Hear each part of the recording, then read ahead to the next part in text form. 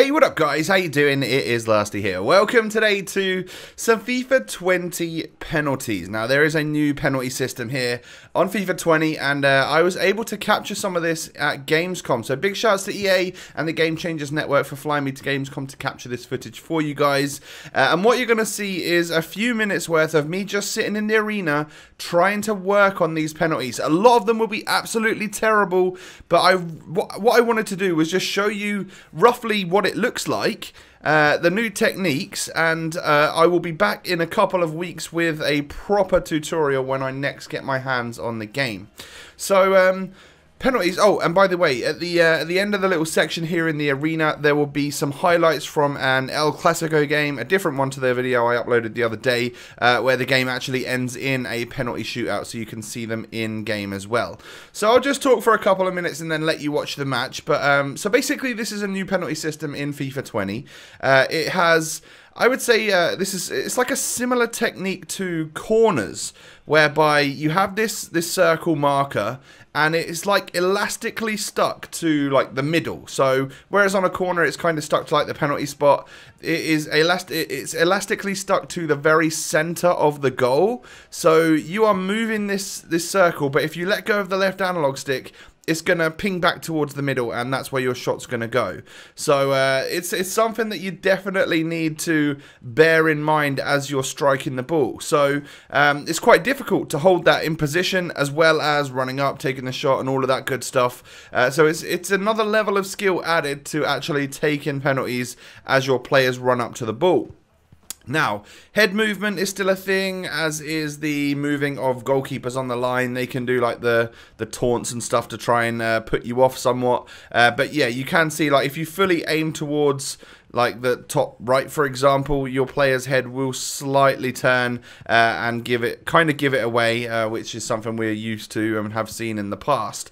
So it's going to take even more skill to maybe go one way and then fake it and bluff and go the other way in order to throw your opponent's goalkeeper off. So I'm missing penalties left, right and centre here. What I've done is I've turned the target off, because let's face it, when we're in Champions games and stuff, we're not going to have the target at our disposal. We're going to just have to learn how to do this. So that's what I wanted to try and learn. And as you can see, it's pretty difficult. So when taking penalties in matches where the circle doesn't show up, like what I've got on screen right now, you'll feel vibrations as you move closer to the post or the bar.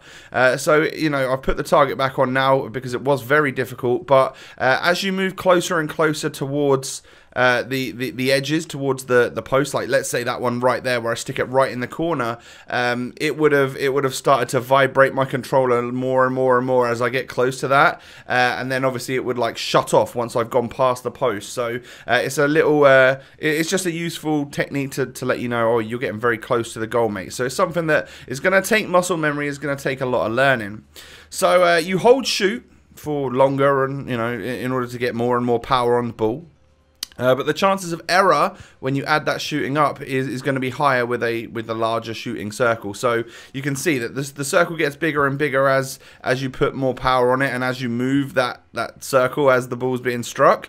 And that's one thing to bear in mind, because timed shooting is apparent within the penalty system, right? So you'll see on a couple of these that some of them will go green, some of them will go yellow, some will go red, and a lot of them I didn't even bother timing because I was just trying to learn it. But time shooting is a part of this, and it's another thing that you're going to need to learn. You're going to need to strike it just before your player strikes it. Hit that shoot button again in order to time it green. That's going to allow you allow the ball to go closer to like the middle of that circle where you aimed. Like that was a perfect penalty right there, for example. However, if I would have hit it red, that circle was huge towards the edge of the goal, and it could have gone absolutely flying. So, I mean, there's lots to think about. You got to carefully place the ball. You got to hold it there. You got to make sure it's not obvious where you're going, and you've got to add the correct amount of power and timing to your shot so that it goes green. And of course, take into account the different shot types. You know, finesse shot, regular shot, chip shot. So, you know, as that's come towards the end of the arena stuff now, that's all the penalties that I have for you, and there are some at the end of this match right here. But penalties in FIFA 20, it seems like it's going to be a pretty steep learning curve and something that you're going to want to spend some time, let's face it, like in the arena or in the skill games when you get your hands on the game to learn this. I think some feedback that I've given before is that the elasticity, it moves, like that circle moves way back to the goal kind of quick, and I feel like there maybe should be a little bit more weight to it, so I'm going to feed that back again to hopefully see a little bit of change there, because it might be slightly too difficult on the attacking team and a little bit easier on the goalkeeper. So my final little tip for you guys would be, let's face it, if we're all struggling at the start to get the direction on these penalties, then just think about it. What would you do if you're struggling with the direction? You'd probably just shoot it down the middle, right? So that could be a good shout for if you're a goalkeeper trying to save a penalty at the start of FIFA 20. Maybe just stay down the middle, because if they shoot it left or right, there's a chance it's going wide or over. Whereas if they shoot it down the middle, at least your goalkeeper's there to maybe save it. So that would be my advice to you. As well as if you hold down on the left analog stick, the circle will only go as far down as the actual goal line itself. So you can hold down on the left analog stick and then slowly move that left analog stick out a little bit more and more, and you'll be able to hold the ball in the lower sections of the goal easier than you would if you were holding it in the top sections of the goal, you know, because you can hold it and it would go over the bar. So that's another little tip for you. But like I said, I'll be back with a proper in-depth real tutorial for you guys in a couple of weeks time when I get to play the game next. I recorded this at the very end of my capture session, and I wanted to bring it to you guys, but obviously I'll do a far more in-depth one so you can learn a little bit better with some better techniques and stuff in a couple of weeks. And I'll also do one for free kicks as well, because they are new and they've changed, and I'm pretty sure they're quite difficult as well. But if you master them, it's gonna be a good time. So what I'll do now is I'll just let you enjoy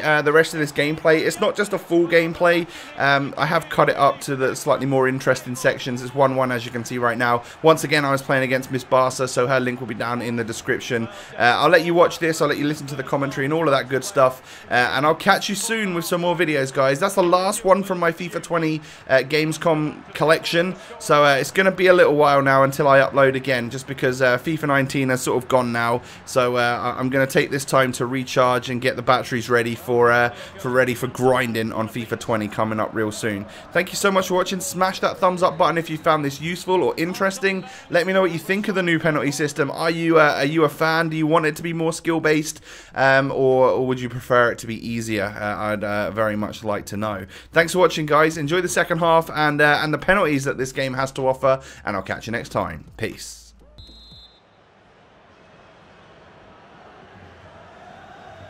"45 minutes separating these two sides from glory. The second half of the Champions League final begins. Sergio Roberto. They've ceded possession, Barca.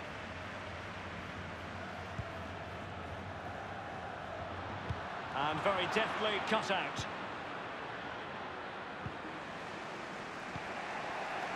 Suarez. De Jong. There might well be scope for them to counter-attack here. And they can't quite take advantage in the end. Now here's Eden Hazard.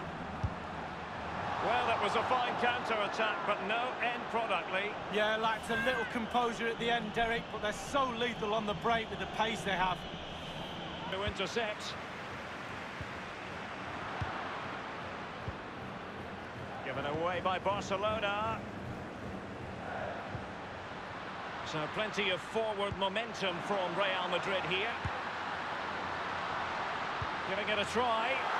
And a goal!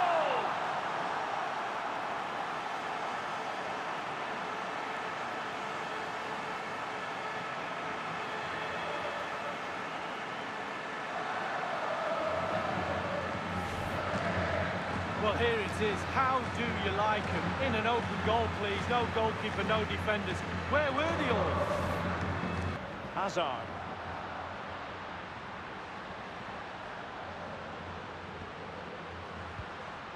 This is Kroos. Real Madrid moving the ball with purpose. What can they do from this position? Rakitic, and it's a quality pass.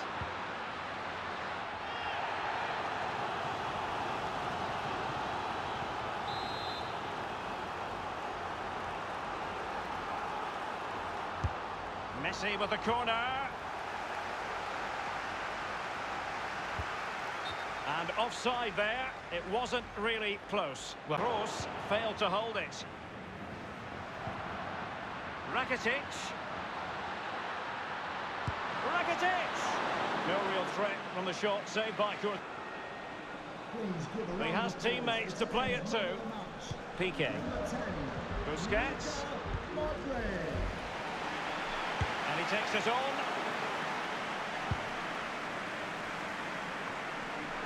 We've had the official word. There will be a minimum of 2 added minutes.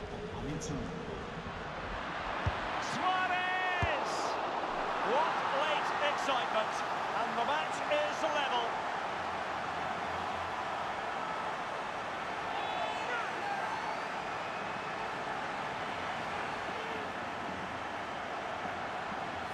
Well, here's the replay. It comes off the keeper, and he's every right to ask where his defenders are. They were second to react, and he's in the back of the net. Slightly different vantage point in terms of the goal that was scored. And now it is all about the penalty shootout.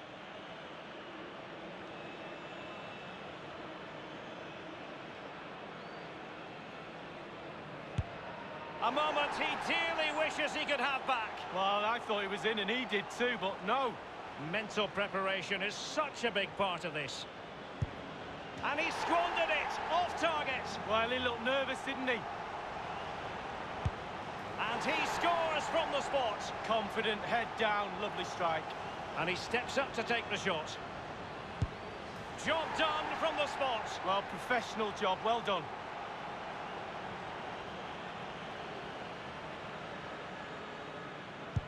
Keeper got the touch on the ball, but penalty converted. Yeah, it's all about gambling. He'd gone the right way as well, but just can't keep it out. Can he get... And you've got to say, that was a wild penalty attempt. Oh, it's a country mile. He's missed it by a country mile.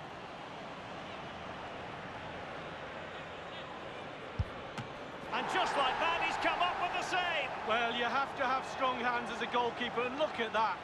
His turn to try to convert from the spot. Goalkeeper beaten from the spot.